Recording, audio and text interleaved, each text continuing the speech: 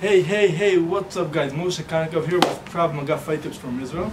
So in the last Motzei Shabbos, which is after Sabbath, which us Jews we have in Israel, I did a great exercise I wanted to share with you guys.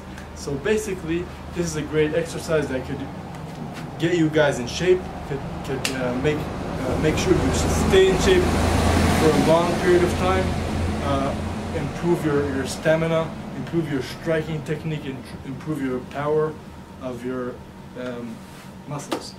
So the workout goes like this. We have 3 parts to the workout.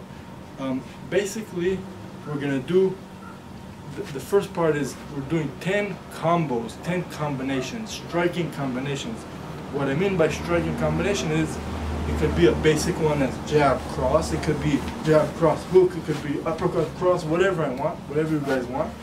Okay, I do 10 different combinations, 10 times, 10 repetitions each.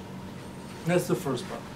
And then after I'm done with that, I do 3 power exercises. I could do pull-ups, I could do push-ups, I could do squats, whatever you guys want.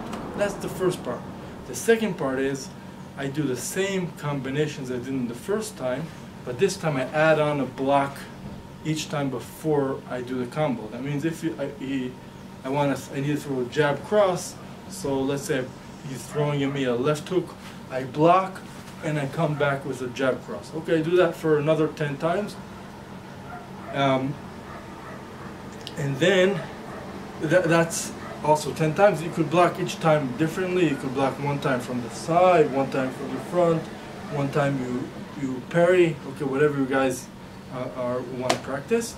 And the last part of, and then again, 3 power exercises. And then the last part of the workout is I do the same combos, but this time I add on a counter attack. That means I throw a jab cross, okay, he throws a punch, a jab at me here, I move to the side, come back with a cross hook, anything like that.